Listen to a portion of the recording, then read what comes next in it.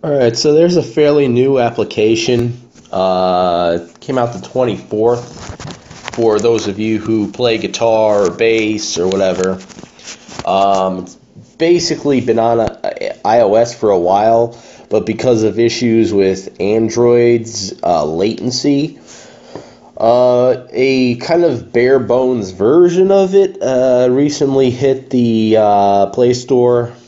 You do need a interface which costs more than it does on iOS because it has built-in hardware to get around latency issues with audio.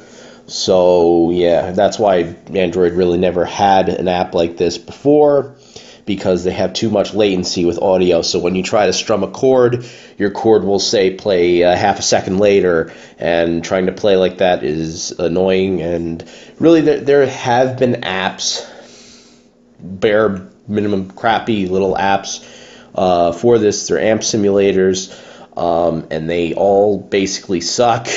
And honestly, there's no reason to use them, because trying to play and then you strum a chord and then like a half second later you hear it is not really something that most people would want to deal with. But an app for all devices. There was one for Samsung, specific Samsung devices, but this one's for all Android devices. Now the interface does cost $99, so I do not have it. I just want to show it in the app in demo mode. So I'll show some of the demos of the different sounds and things. It's not the world's best app in the world, but probably just the best app on Android so far, and I'm sure it'll get better, but let me just actually find the application, and that's Amplitube UA, and I'm going to leave a link in the description. Right now there is no tablet UI available for this application. It says order iRig UA. I don't have it, and then it says run in demo mode, so you can try it out and check out the sound and stuff. I'm going to just show you around the app a little. So as you see here, it's similar looking to the iOS version of the application, except for it's missing a lot of things from that. It's got very little to it right now. So because I'm on a phone, it has everything kind of, you got your amplifier, and you want to get to all your controls, you have to slide the knobs over, so you can turn the amp on or off. So yeah, it's the usual volume controls. They have different presets here, and they have a few amps that you can buy as in-app purchases, kind of like the PC version and stuff like that. So you get the app is free, you download it, and then they offer like different amps and stomp boxes and things like that. There's not a hell of a lot here though. There's a decent amount of amps to start with, but the stomp boxes are kind of limited. There's only 2 mics. There's a few different cabinets here, so you can try different cabinets. Tap on the cabinets, they change. There's no way to go like back to the last cabinet or forward to the next cabinet or something like that. It's just always the next cabinet. So every time you tap on it, it goes to the next cabinet. So there's that. Up in this area where I just moved that amplifier, you can move the amplifier in the chain here, like that. And so up there where you see that area there, you can tap where you want. So up here we have these little pedals here. It comes I guess with a few free ones. And then these are the ones that are grayed out, are the ones you have to buy. So you can throw in an overdrive pedal, turn it on, turn it off, la la, and I did that in the exact opposite way that I said it. Throw the drive up, level, tone, you can change the tone. The only thing is, like, this specific overdrive. If you wanted to have a wah pedal with the overdrive, you can't. You select wah, and then it goes to wah. And if you want it, you can't put it on another slot in the chain because it's not there. So you have chorus and flanger and phaser, but you can't actually use overdrive with distortion. I mean, overdrive with wah. So you can depress the pedal thing and all that. Blah, blah, blah. So you can also empty it out, have nothing. So go back here and overdrive. We have that. We go to the thing. I play metal, so I hit the metal thing and select that cabinet. Doesn't really tell you which cabinet you're selecting or anything. They're just giving you a visual idea of what it's emulating, I guess. And I don't like to use the condenser mic. And you can add, let's see, we can add, let's add a flanger and turn it off. I could add that like that and just turn it off and turn it on when I want. Or you can also, in the full application, you have presets, and you can make your own presets, which you can change, which look like tiles, and you basically press which preset you want that you have saved. Throw in delay, I don't know. There's also, this is of course the demo application. So what was I saying? I forgot, whatever. But there is also, on top of that, there's a store, there's things like that. Like you have in the PC version, you have a store where you go and you purchase different effects. This doesn't have a lot in it. So we have, here's a few amps here that are cool. They got the orange amps. Those are really good. They got Marshall, Fender, stuff like that. They have the metal amp down here, Metal W. Yeah. So they have that. The only thing is you can't actually, as far as I'm aware, by the way, they're not all free. It's weird. It's like a bug on my phone. On my tablet, it actually works fine. It shows all the prices, but this shows like they're all free. I wish they were. But, what was I saying?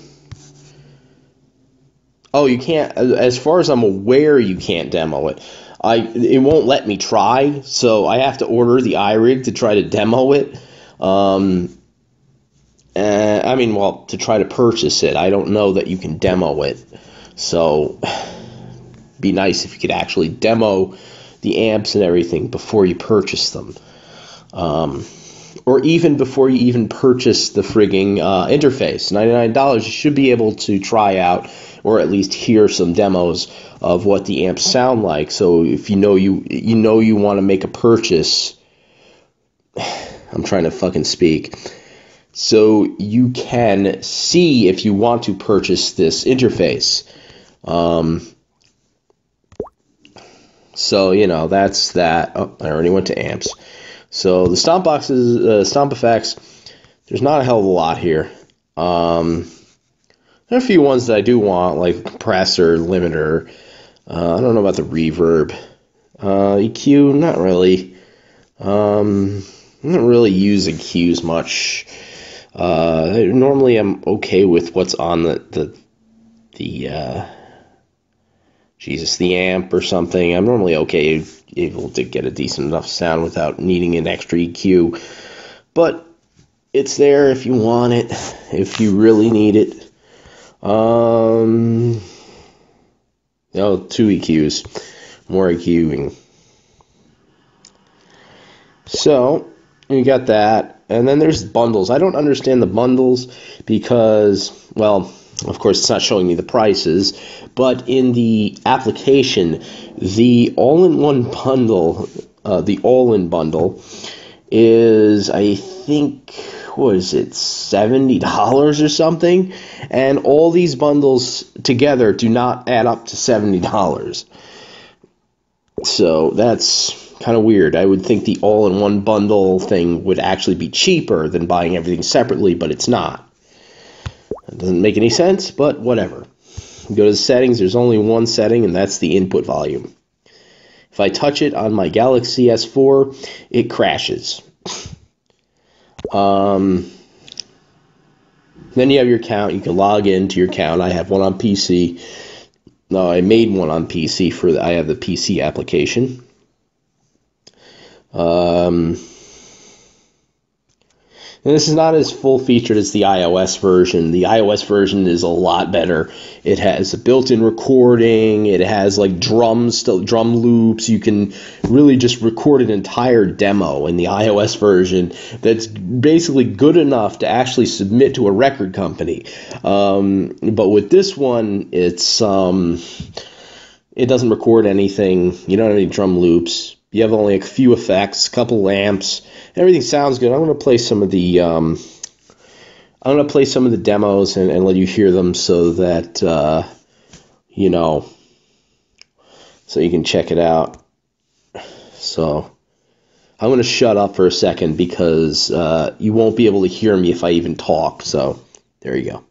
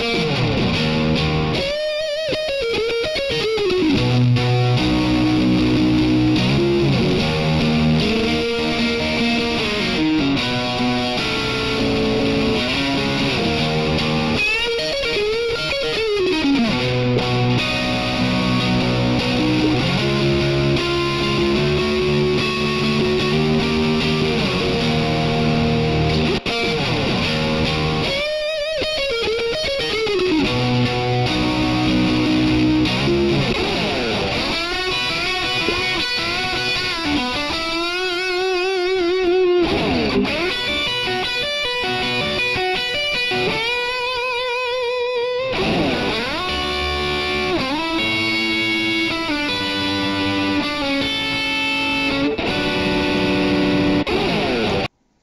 so that's just some of the stuff in the demos. I can't actually hear anything that I'm doing here, so when I'm demoing the shit to you, the way I'm recording, I have a root access and I'm using internal audio with a microphone, using a program called Screen Stream Mirroring, and I don't have a mic, like an external mic. I'm actually using the mic in my phone and the internal audio, and the audio gets muted on my phone when it records internal audio. So I was doing my best to try to show you some different sounds, but I can't actually hear them. So, yeah.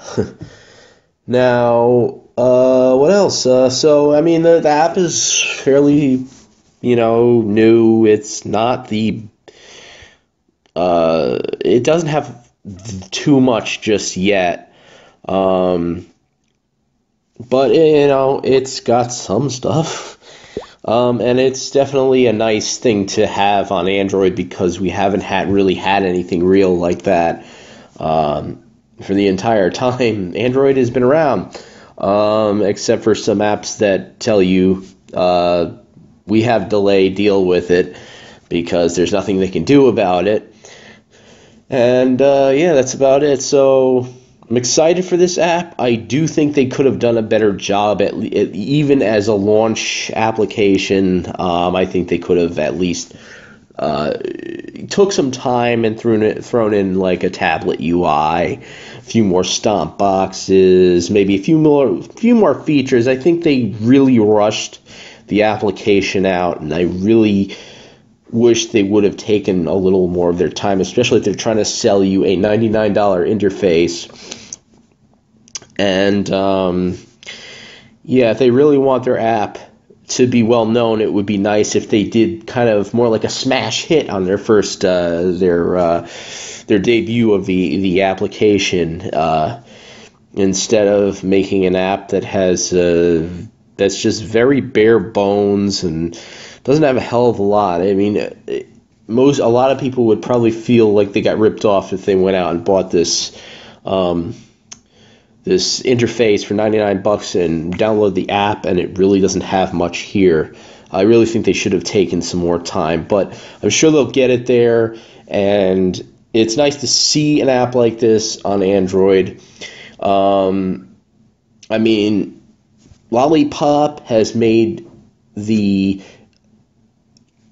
latency better, a lot better, but it's still not there. So you do need something to actually compensate for that annoying latency. So this does help with that, and this app would work for me because I play a lot of metal, and I think the metal tones in here that are just free actually work very, very well. And it's nice to have something that's portable. I could just plug into my phone and do that. And when I come home, I could have it on my computer. I could plug in and have the full application and play it that way. But like I said, I really think they could have done better. I think they should have taken their time with this a lot more. They should have came out of the gate with more stomp effects. Probably, I mean, the amps aren't so bad. They have a decent amount of amps for, just now. But, it would have been nice if they actually came out with the fucking recording shit and all that stuff. If they just took their time and put together a more competent app. This app, even though the stomp effects sound good and stuff works, and you may be able to find some effects here that you are happy with, there's so much missing from the application, and I really hope that they keep up with updates and make it into a lot better application, because this is not that in depth. So thank you for watching. Have a great day.